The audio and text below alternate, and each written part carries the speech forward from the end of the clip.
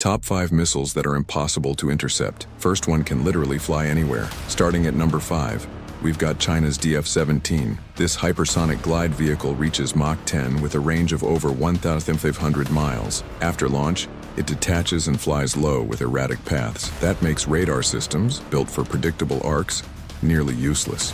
Its speed and flight behavior give defenders just seconds to react. At number 4, the Russian Iskander-M. This missile hits Mach 7 over 500 miles with a quasi-ballistic evasive trajectory. In the final phase, it pulls up to 30 Gs and releases decoys. Systems like Patriot or THAAD get overwhelmed instantly. Number 3 is Russia's Kh-47 M2 Kinzhal, an air-launched missile hitting Mach 12 over 2,800 miles. Launched from a MiG-31K, it follows a mixed ballistic and aerodynamic path. Mid-flight adjustments make it nearly impossible to track or intercept. At number 2, the American AGM-1A3 ARW. This missile slams past Mach 20 and covers 2,500 miles in just minutes. Dropped from aircraft, it glides with unpredictable shifts. No defense system can intercept it in time, it simply moves too fast. Before revealing number 1, don't forget to subscribe for more insane military tech. And finally, number 1 is Russia's Avangard, a hypersonic glide vehicle reaching Mach 20 to 27 with a range of nearly 4,000 miles. Launched from an ICBM, it glides through the atmosphere while constantly shifting. Its speed, altitude, and direction change so often that all defenses become useless. These missiles aren't just weapons, they're game changers in modern warfare.